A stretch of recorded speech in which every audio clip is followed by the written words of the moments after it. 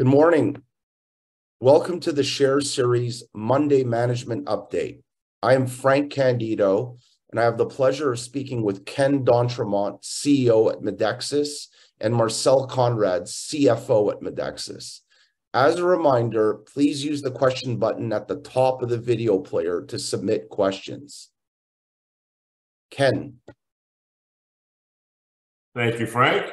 Thank you for the opportunity to present Medexus here to you this morning. Medexus is traded on the TSX under the ticker symbol MDP and on the OTCQX under the ticker symbol MEDXF. We'll just go to the next slide, please. This is our forward-looking statement. Our forward-looking statement can be found on our website at medexus.com, along with lots of other useful information for investors. So let's go to the next slide and we'll start to describe the company. You know, in a nutshell, Medexus is a commercially focused pharma company with over 100 million in revenue, producing over $16 million in positive EBITDA. We're very much focused on the commercial aspects of the business. We're not an R&D company. We are really a commercially focused organization, taking either near stage or existing molecules to market and driving revenue. We've got a really good compound annual growth, about 25%. That's spread across 17 different products in both US and Canada. 4 or 5 of them really drive probably about 70 or 80% of the revenue. The real, I think, attraction of this business for investors is that a lot of the hard work has already been done. Clearly, we've already built out the commercial infrastructure, both US and Canada. So, now as we add additional products or grow our product organically at a 60% gross margin, a lot of that value drops to the bottom line. It obviously creates a very, very good return. Management is very much aligned with shareholders, owns about 10%. Let's go to the next slide and we'll talk about the business strategy. As I mentioned, we are a commercially focused pharma company. We're very much focused on organic growth of existing portfolio. We've done that successfully over the past 4 or 5 years with a compound annual growth of about 25%. So we're really, really focused on driving existing portfolio. We build that portfolio through business development, either licensing or M&A. And so the portfolio that's been put together today has been licensed or acquired, and we will continue to do that in the therapeutic areas that we're interested in, places where we have infrastructure and sales force. And so we'll keep layering products on top of existing portfolio that will obviously create a good return for shareholders. I mentioned that we do not do basic research. We do some product development. And in our hands, that means taking existing products, doing research when necessary to improve the labeling that will create a better commercial opportunity for those products. So when you look at our R&D line, there is some spending there. It's not significant, but there is some work going on to improve the label on several different product fronts. So let's go to the next slide. I'm going to talk a little bit about the product portfolio that we currently have. We're focused in certain therapeutic areas where we don't need a big commercial footprint. So we're really interested in places where it's either orphan drug, rare disease, or a small commercial footprint can assess a significant market opportunity. So the areas that we're interested in is hematology, where we have a couple of products, Ixinity, which is for hemophilia B, that's commercially launched in the US and is one of our top products. We're working on a pediatric indication for that same drug that will expand the label and the commercial opportunity in the US. Treosulfan is in the same sort of space. That's a conditioning agent to be used prior to stem cell transplantation. We have that product launched in Canada in the last year or so, and we are moving through the process with the FDA for the US approval. In rheumatology, we have a product called Rasuvo, or it's called Medoject in Canada. It's simply the same product, different brand name, commercially available. And at this stage, it's mature in the US. It holds about an 80% share in the market where it participates. It's used for rheumatoid arthritis. In the same space, we have a product called Trispan, which is commercially available in the US, in Canada, excuse me, and hope to have that available soon in the US. In the rare disease space, we have a product called Gleolan, which is for glioblastoma tumors, the most common form of cancerous brain tumor, where it's commercially available in both the US and Canada. And our partner is working on additional indications for that drug, which will be a pipeline opportunity. And then finally, in Canada, we have a slightly larger footprint in the Salesforce commercial facing organization, where we actually call on primary care. So we have a product called Rupall, which has done extremely well over the 5 or 6 years it's been in the market, growing extremely strongly and continues to do so.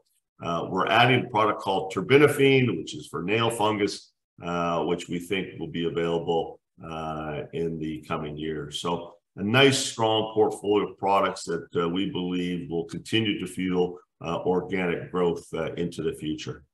Next slide, please. So this shows our financial results, which we've had, in the last 5 or 6 years. You can see we have really strong compound annual growth. You can see the most recent quarter was $31.6 million in revenue, producing $6.6 million of positive EBITDA. So that's 7 quarters of positive EBITDA.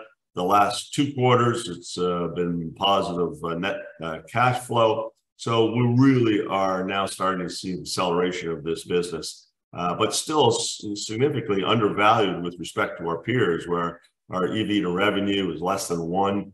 Our EV to adjusted EBITDA is less than 5. So in comparison to our peers, we've got a lot of room to grow this business in terms of the share price. And next slide, please. So if you have more information, you can talk to myself or Marcel Conrad, our CFO, and Frank Candido, who's on the line today, also has lots of information for shareholders. So happy to take any questions that any investors might have.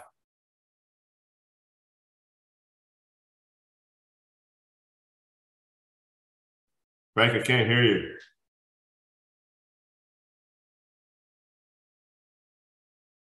There we go. Perfect. Okay, there are a number of questions. So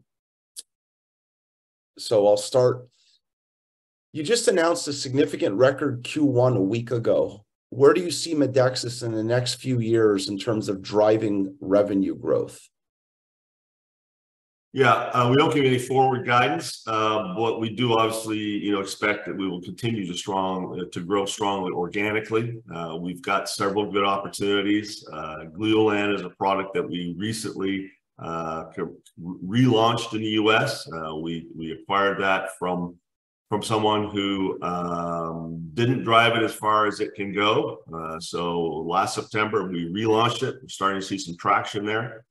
So that's going to make a significant difference.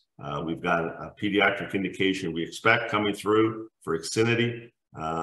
So we've got lots of growth opportunities on top of a pipeline of products like treosulfan, like terbinafine. So we do expect that we'll continue to have strong organic growth. Plus, we will obviously continue to do business development to build a portfolio. I think that's really where we get a lot of our value, where we can take products in the therapeutic areas where we already have sales force and leverage that sales force by adding more products. Then the revenue goes up strongly, good gross margin products, 60% plus. So a lot of that drops to the bottom line because we don't need to add a lot of incremental spending as we're adding that revenue. So that's really how we see the business evolving. And that's really what's been happening up until this point. Okay, next question. It seems that you have a fairly equal split of field staff in both Canada and the United States. Yet your revenue is currently largely being driven by the United States. So can you explain why this breakdown? Yeah, we just have a broader portfolio of products in Canada at this point. And so that's why we have, more salespeople per capita. But the revenue growth, a lot of it's coming from the US as we've been building portfolio. And so we would expect that the US is going to continue to grow. Eventually it ought to be like a 90-10 split. But, right now the Canadian business is very strong. We've got some very, very good product opportunities, a much broader portfolio. We're trying to continue to build a portfolio in the US, and that's where a lot of our growth is going to come from. Okay, the next question is sort of an extension of the previous question. If you were to add any products to your current portfolio, would this require a significant bump up in staffing needs? No, I think that's the beauty of our business. As I said in my comments with the slides, we've already got the infrastructure built out. We're about 100 people in the two territories. And so as we add products in the US and Canada, in therapeutic areas where we're already participating, then, we don't need to increase staff to launch those products. Perhaps we add a few here and there, but you don't have to build a whole new sales force in order to launch that new product. So I think that's where the leverage comes. So, we've got, these people in place. We add a product to either hematology or rheumatology or rare disease. Then we can use that infrastructure that's there, leverage that, and really, generate significant incremental EBITDA. Okay, the next question is in reference to treosulfan. So there are a few questions on this. So I'm going to try to consolidate them all into one. I've read about the resubmission of treosulfan in the United States to the FDA. Can you give us some additional color? In addition to that, what's causing the long timeline for the MEDAC resubmission if the FDA didn't require any new studies? And then lastly, what is the market potential in terms of revenue for this drug? Okay. Let's start with that point first. Why are we putting so much effort into treosulfan? It's a great drug. There's strong need for this drug in the marketplace. If people are following our story, they would have seen, a month ago, we put out some information about a study that Princess Margaret Hospital in Toronto had conducted. And that study demonstrated a 30% improvement in overall survival at 12 months for patients using treosulfan instead of busulfan, which is the competitive product. So fantastic improvement in overall survival. So there's a strong clinical need for the product. That's why, we are putting so much effort into trying to get treosulfan to the US market. We were successful in doing so in Canada. Medexus filed the product and managed the application, got expedited review, and it was approved within 6 months. In the US, it's our partner, Medac, who is managing the file, and unfortunately, they received a CRL, which requested additional information. The request is for additional information related to the already, concluded a pivotal phase 3 study. But that study was 570 patients, so it was a pretty big study for this space. And the FDA is simply asking for additional information related to each one of those patients. And so it takes a long time to collect all of that information. As the question, the question suggested, they didn't ask for a new clinical study. And so that's not necessary, which would take even more time. They're simply asking for additional information related to that particular study. Medac is in the process of collecting information. I think we said publicly a couple of weeks ago that we do believe it will go in the first half of calendar 24, and then it'll be up to the FDA to make a decision, we hope, and that would likely take about 6 months after we refile. Okay, the next question is, why does Medexus seem so undervalued with your continued performance in the past few quarters? Are there any risk factors affecting the stock performance? Great question. So I'll start the answer to that question, and I'll pass it over to Marcel Conrad, our CFO. So, I think we are significantly undervalued. There's been some overhang on the stock. Our financial performance has been excellent. You can see, the consistent growth quarter after quarter, both revenue and EBITDA, and now free cash flow. So we're building cash, but there's been a bit of an overhang with respect to a convertible debenture that we have in place. And I'll let Marcel speak to that. Yeah, certainly. If you look at the balance sheet side of the house, we have two main positions. We've just refinanced our term loan and a small ABL with BMO, Bank of Montreal. That's a $38.5 million facility at fantastic rates. We are well below 10%, and we're really proud to have a partner that is believing in Medexus and the Medexus story long term. Now, at the same time with that facility, we got a $20 million uncommitted accordion. Why is that important towards the debentures? We have, as Ken mentioned, the debenture facility maturity coming up mid-October. It's a 5-year-old maturity, 42 million Canadian dollars at a 25% premium. What we're expecting to settle in mid-October is roughly $38 million, $38 million US dollars as a payment. Now we have an option to pay this facility, this debenture facility in cash, in shares, or a combination of that. So this is the bit of the overhang we were talking about, basically how and when we're going to settle this facility. So as I mentioned, we have the $20 million uncommitted accordion with Bank of Montreal, where we talk to the bank about as we speak. And we've publicly disclosed our cash position already as a little bit of an outlook that we're trending towards $20 million of cash ourselves. So with the combination of the two, we think we have a good chance to address the majority of these debentures in cash, which is obviously a preferred way of payment, as we don't really want to dilute our shares. So this is the debenture maturity that is coming up mid-October, $38 million in cash or shares or a combination thereof. Okay, thank you, Marcel. The last question, again, I'm consolidating from a couple of questions, pertains to a potential uplisting to a NASDAQ listing. As you know, we are currently listed on the big board in Canada on the TSX and listed in the United States on the OTCQX. So there are a number of shareholders wondering, or potential shareholders wondering, if there are plans for a NASDAQ listing.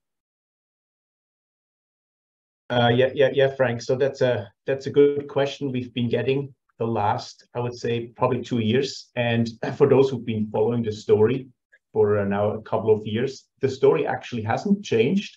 Even 2 years ago, before we got the CRL for treosulfan, we've publicly said that we want to do a NASDAQ listing, getting from the TSX as a dual lister into NASDAQ.